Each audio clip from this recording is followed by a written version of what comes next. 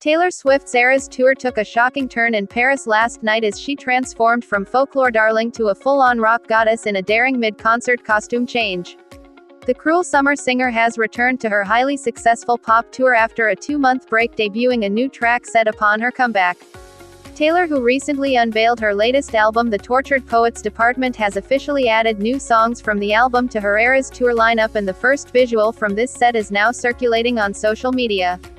On May 9, the 14-time Grammy Award winner kicked off her European tour with a show in Paris where she showed off some of her new costumes chosen for the setlist of her 11th studio album. She wore a white taffeta dress crafted by Vivienne Westwood.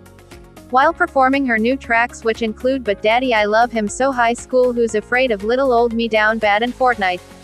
It's not just the stunning new costumes stealing the show on Taylor's Eras Tour. Fans are also going wild over her intense makeup during performances.